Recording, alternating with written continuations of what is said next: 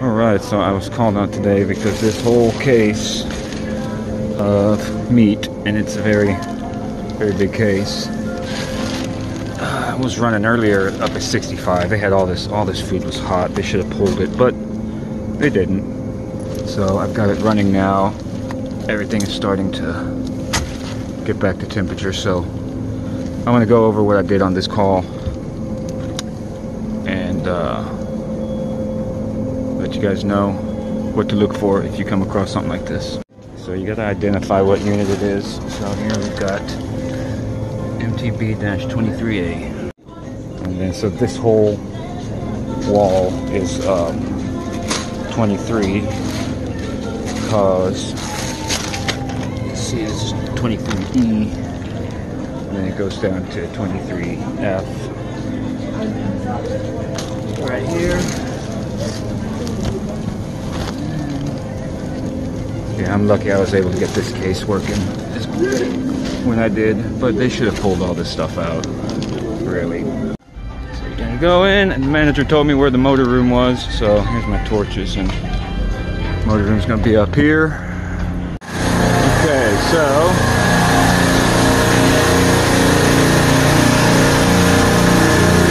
circuit 23, and then that is the liquid line. I replaced that solenoid valve right there. There's the old one. It was leaking. When I turned this screw, when I turned this down clockwise all the way down, it fixed it. It started working again. First got here, I took my testing tool, put it on the solenoid, and it opened it, but nothing happened. Yeah, you can still hear it, but I guess it got stuck and wasn't working. So, pulled out the solenoid valve coil, replaced it. Right now, so this is the graph for what it was doing. Right now we're at 34. Earlier it was up at like 68. So, doing a lot better now. So I put on this little wire for now, but I'm gonna do it better. I don't like that. I want to put some of those on it and some solid wire, make it look a little better. So once I got it diagnosed, to replace it, I have to close this valve down, and that starts to pump the circuit down. You got to make sure you have that valve energized. Like I said, I had, by turning this all the way down, it opened it. It's a manual stem. That's right. So it was working. Luckily, I had another one on my truck, and I didn't have to go get one. Pumped it down. And this is the same, this is the suction side of the circuit. Pumped it all down. Also had to close this valve, which is the suction king valve for that circuit. And so got it all shut down. Once it was fully pumped down, I recovered the rest of it. Yeah, I recovered the rest of the pressure. Got all the pressure out. And then it was ready to go. So this solenoid valve I was able to take apart. I unscrewed that backing nut right there and took all the pieces out. You got to make sure, because if you look,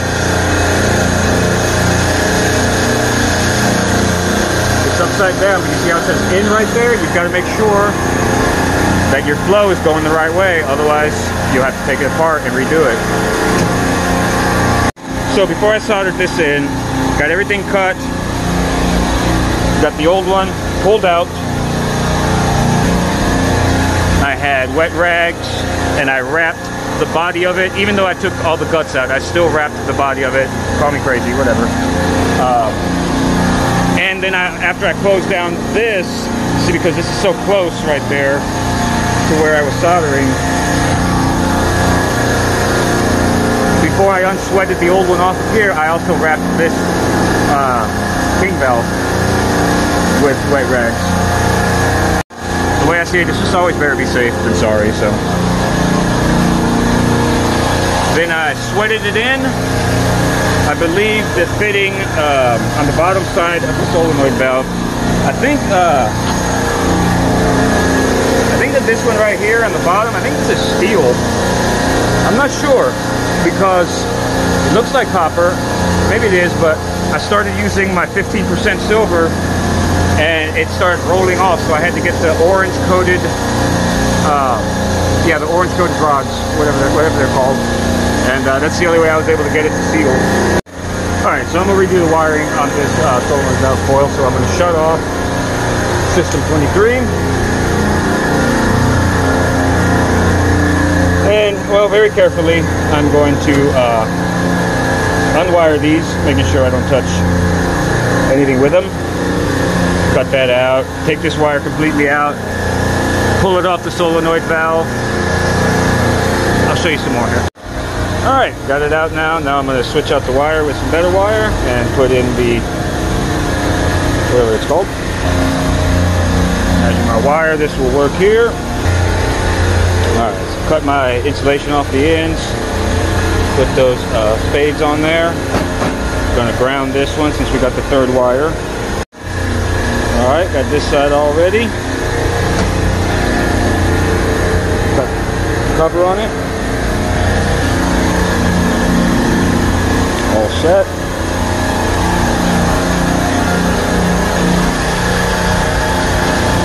We're at 36 degrees because I got that solenoid on there. And I actually turned 23 back on, but turn it back off now. Pull my magnet off the solenoid.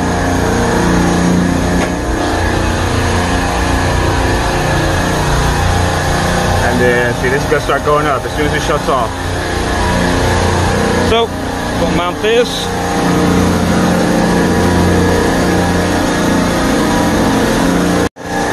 Alright. Now I'm going to get this crap out of there and put that in.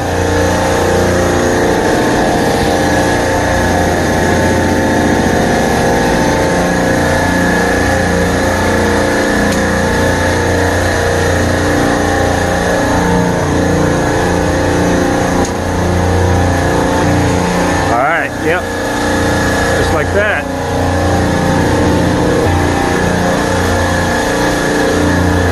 Almost. Yeah, and see, look here. It's barely been like 3 minutes, and that's jumping up because all that food is so hot. It's putting off so much heat. It's gonna take a while for all that food to get cold again. All right, it's all ready to start.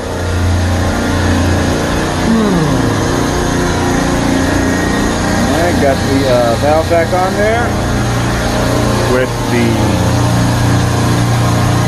wire in place right there. System's off right now. Turn it back on. Right now we're at 48.32.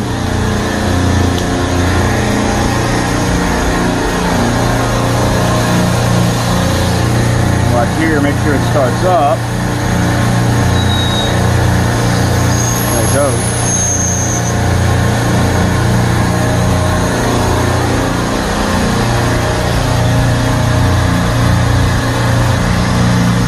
Alright. Start coming down here. Go real quick.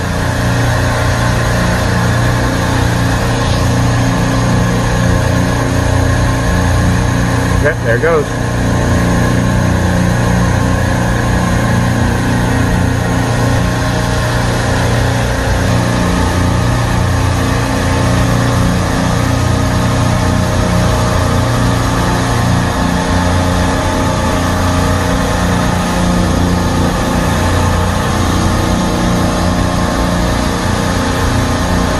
looking good.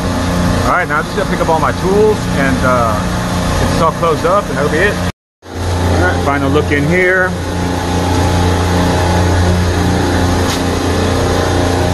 Got this little cover right there.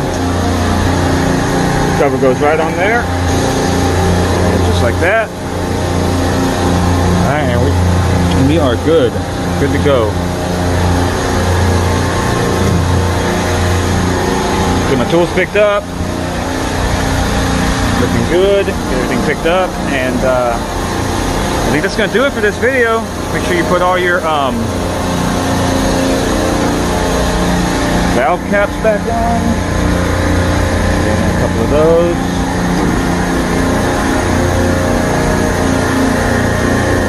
Use brass ones. Don't use these ones.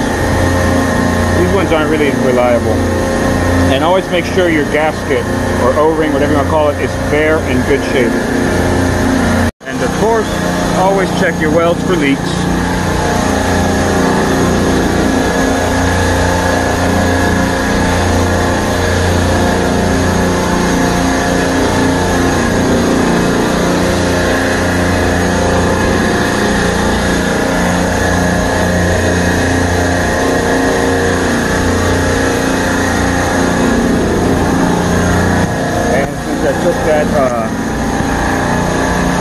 That valve nut off apart, spray up there too.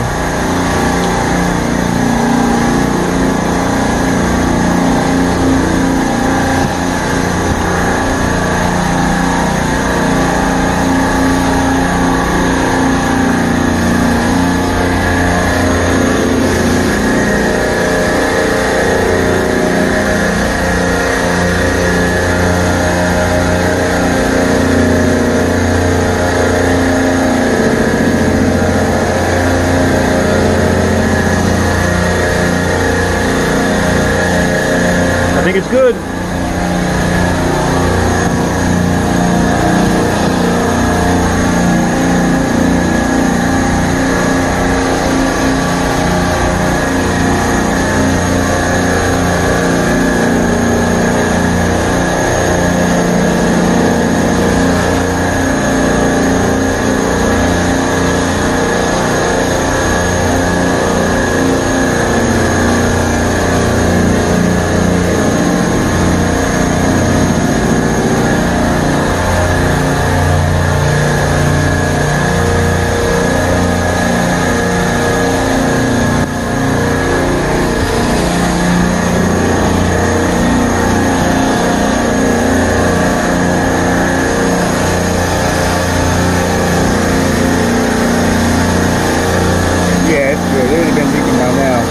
Liquid line, high pressure. And then as a final touch, put that back on there because I took that off earlier. Look it all over, make sure all your caps are on all the valves, even ones that you didn't take off.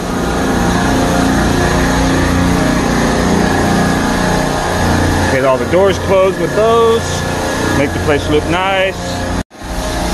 And this is how I leave it.